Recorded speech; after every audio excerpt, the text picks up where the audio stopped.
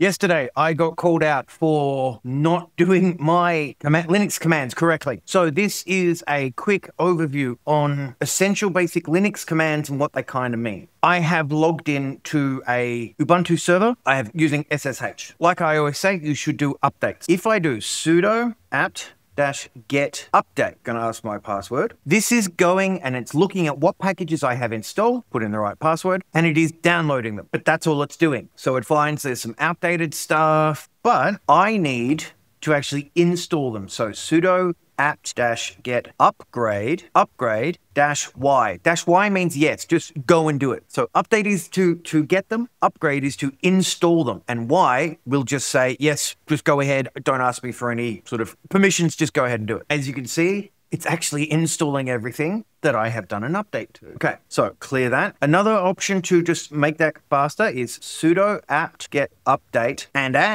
sudo apt-get upgrade -y will go and do the update and do the upgrade at the same time. But as you can see, I just did it, but that's a way of that should be your default, just go and do. Okay, we also have sudo apt-get install, and then I would put a package name here. So install Docker. If I want to remove it, I would do sudo apt-get remove, and it removes it. Okay, clear that. If I'm installing and uninstalling packages and stuff, I may want to clean out old cache stuff. So sudo apt-get autoremove -y. So it's finding stuff that you can see, I've had this and I've had that and I've installed it and it's never really uninstalled and cleaned out the cache. So that's a good way of getting it clean. And then sudo apt-get clean.